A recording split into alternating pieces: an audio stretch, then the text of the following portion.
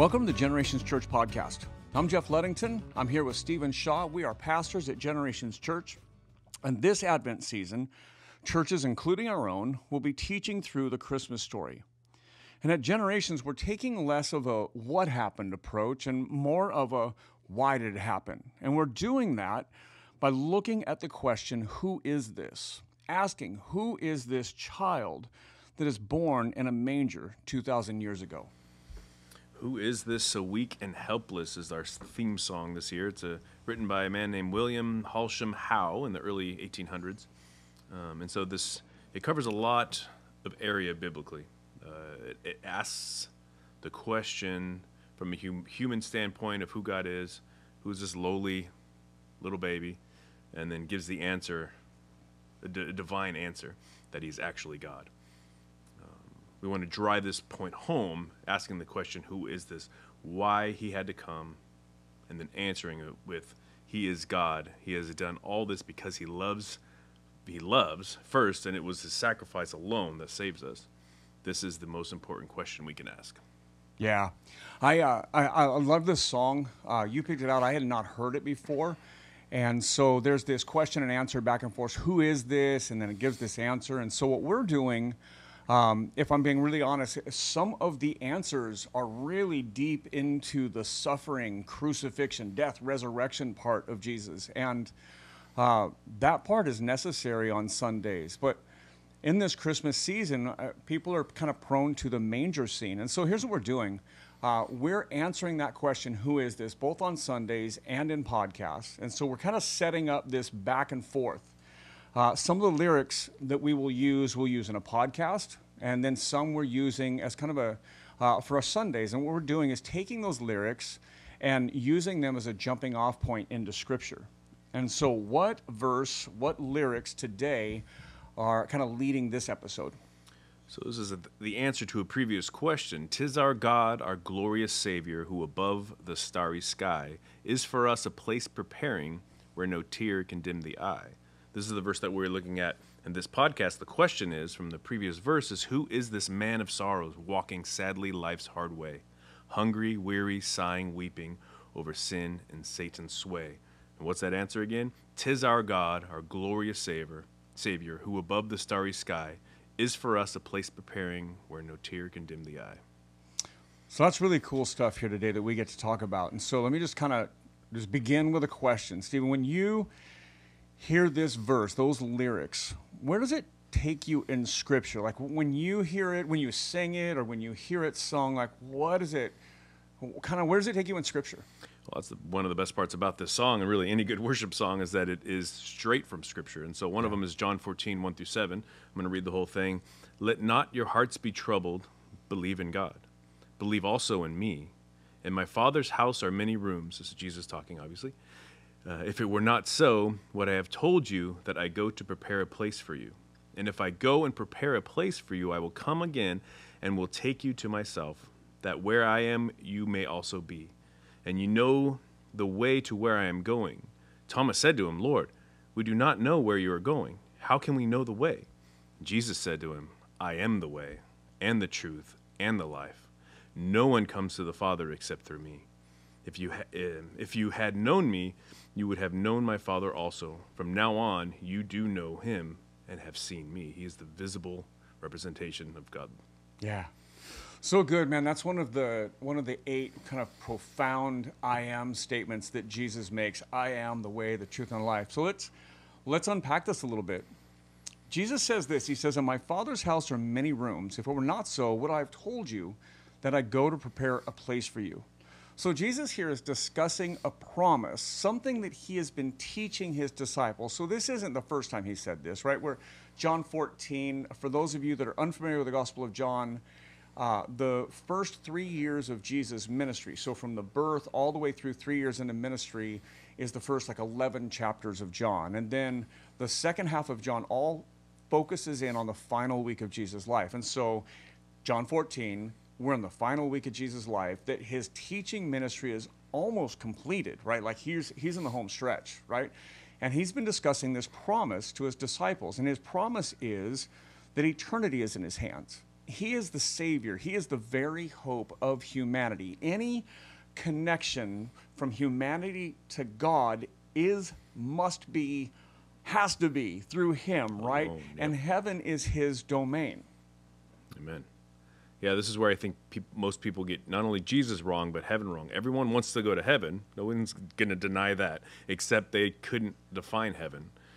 Heaven isn't a place where we just get to kind of do what we want in pure bliss for eternity. No, heaven is being face to face with the one who made it all possible, Christ. We get to see him, we get to be with him, and that's what makes heaven heaven. And so if we don't want him here, why would we want to be with him forever? Yeah. I know I'm going to take a beating for this, but there's a country song that says, I can't think of it, like, everybody wants to go to heaven, but nobody wants to go now, right? But there's such this disconnect, right? Mm-hmm. That heaven is something other, right? That it's not anything we're experiencing now, or it's disconnected from now. And I would say it is, and we'll get into this in just a minute, but it is very other. Don't get me wrong, it is different, right? Yeah. But the idea that it is separate from our worship of Jesus today is false, right? And so Jesus goes on, he says this, he says, if I go to prepare a place for you, I will come again and take you to myself, that where I am, you may be also. So I will come again. So Jesus in his earthly ministry is wrapping it up.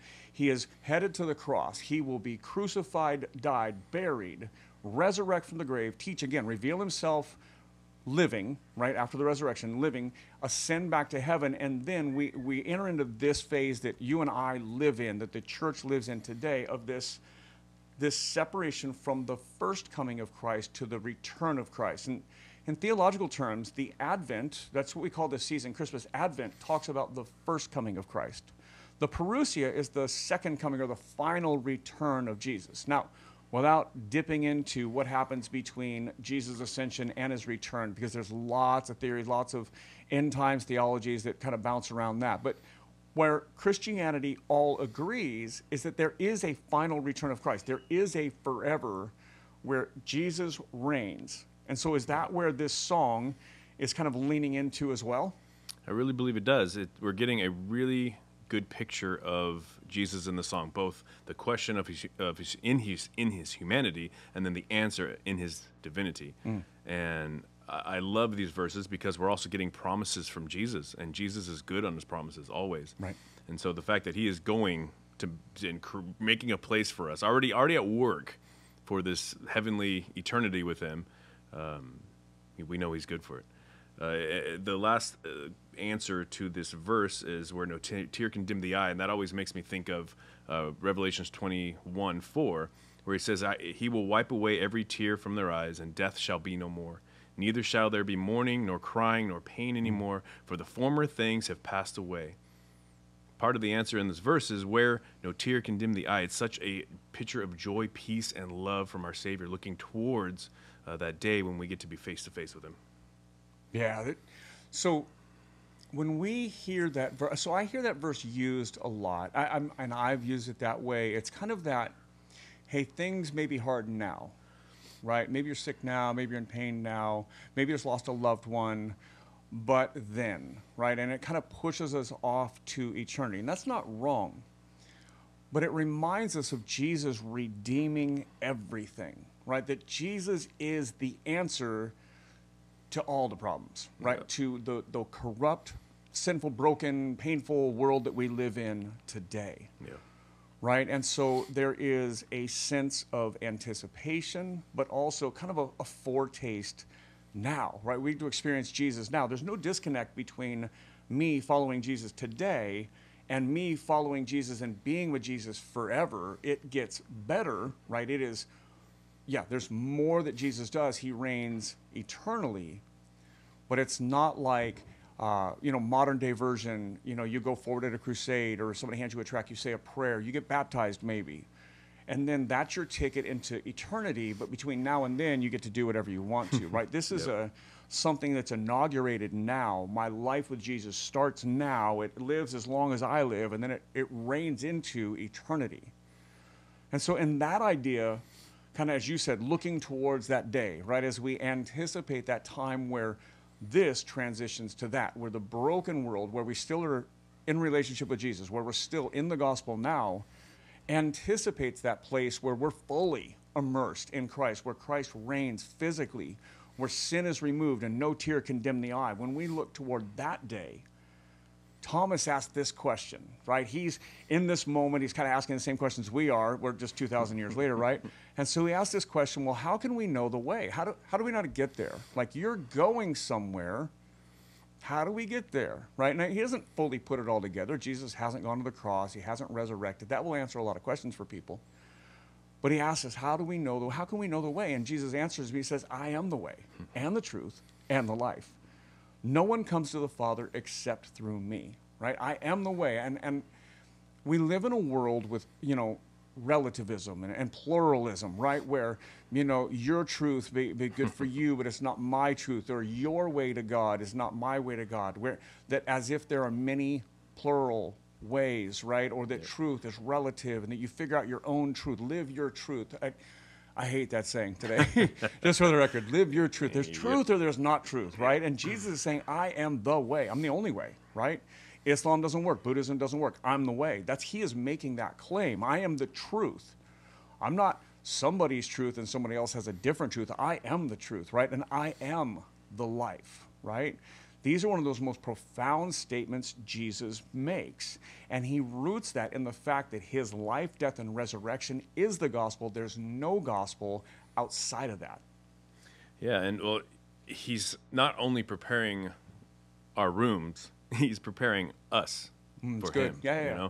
But I can relate to Thomas here. I feel like he's probably getting excited hearing all this stuff from Christ, right? He's like, he's getting these glimpses of eternity. And he's saying, but how? How do I get there? He's jumping ahead a little bit too fast. Sure. Like, wait, how are we going to know the way? And it's by Christ alone. That's what Jesus is saying. It's by, I will come and get you, but I'm the only way to get there. Yeah. And I think that roots us in kind of, I guess, what I think is the point of this episode. Yes, we anticipate that eternal future, right? But it's not disconnected from today. Like, you and I are following Jesus today. And if you're listening right now, like, the invitation is not to follow Jesus someday or to say a prayer that gets you to Jesus later. It's to walk with Jesus daily. And Thomas is asking that. Like, so how do we get there? And Jesus is like, me, I'm it, right? Like, I'm it now, I'm it then, I'm it, in 1,000 years, 2,000 years, 10,000 years, whatever it takes. Stay close to me. Stick around, right? Like, stay close to me, right? And so how do you get there, right? Well, it's by me. Got it. Okay. So Jesus also makes this claim, and I say claim, meaning I believe it, and I believe you believe it, but he makes this statement, and it's a claim about himself. He says, if you had known me, you would know my Father also. From now on, you do know him and have seen him. Okay, you have seen him. By seeing me, Jesus says, you have seen God. Now, to our point this year at Christmas, that we often have this manger scene, right, that is cute and it's a bit commercialized. It's a lot cleaner than the real deal was, right? It's neat and tidy and cute, and we all want to, we all wish we could have been there. But it wasn't all that. And it points to a greater narrative, right? And it points us to seeing God in Jesus. And God the Father, you don't get to see God in the baby Jesus in the manger, right? You see God through Jesus, the full Jesus, the preaching ministry, the miraculous, the teaching, the living with, that just being able to see Jesus. He says, if you've seen me, you've seen the Father. And now you have seen God because you've seen me. To your point earlier, not just the human Jesus, right? The divine. You have seen God. Yeah, that's the point. Who is this? Answering this correctly, we are defining who God is in Christ. We are speaking of the only way to heaven. Who is this? This is the Savior of the world, the very image of God. Yeah, you said something, I think it was in last week's episode, like, if you get this wrong, you kind of get everything wrong. Like, if you miss who Jesus is, you miss the point, right? You miss the gospel, you miss the point, and if you miss the gospel, and if you miss who Jesus is, you can't live it out well, right? Like, if you miss Jesus, you miss everything, right? So for us, Jesus is everything. I hope for you, Jesus is everything. If you're listening today and you're a follower of Jesus, it's all about getting Jesus right. It's not about doing right things. It's not about not doing wrong things. Those flow out of getting Jesus right. Amen. And so we're in this series asking, who is this? Who is Jesus? Why? Why do we celebrate Christmas? Like, it's not just a cute story. It's pointing to the greater narrative of who Jesus is. Yep. That's what I like so much about this song is it doesn't just stay in the birth of Christ, though it is Christmassy. It does, in fact, on this coming Sunday, we're going to talk about the birth of Jesus. In fact, I'll read the verse that we're going to focus on, or the lyric we're going to focus on that'll take us to Scripture. Who is this so weak and helpless? Child of a lowly Hebrew maid, rudely in a stable sheltered, coldly in a manger laid. We're going to talk about that Christmas story, but we can't stop in this child. We can't. That's an incomplete version of who Jesus is. So again, if you're listening and you're around the LA County, Orange County area, we would love to have you. Generations Family Church is in Cerritos. We're right on the border of those two counties. We meet at 10 a.m. We'd love to have you in person. You can also join us online. We live stream to Vimeo, Facebook, our website, our app. You can find us online pretty easily. What we're going to do is we're going to have this rhythm throughout December where we take one part of this song on Tuesday podcast and another part of this song on Sunday messages, always rooting this in Scripture, always taking us back to Scripture, like you said earlier. Amen. All good worship songs, right? They're rooted, grounded in Scripture. And so for us, a Bible teaching church, we're always going to find where is this in Scripture. Yep. And so if you've heard something you've liked today, man, subscribe to our podcast, wherever you listen, to Spotify or Apple Podcasts, or I don't know what you crazy people on Androids do, but wherever you listen to podcasts. And then join us on Sundays. Man, if there's something here that you think somebody else could use, pass that on. That's why we do this. We want to see this message of Jesus spread, right? That the truth of who Jesus is would spread. Yep. So from Stephen and I and Generations Church, God bless you. Have an amazing Christmas this year.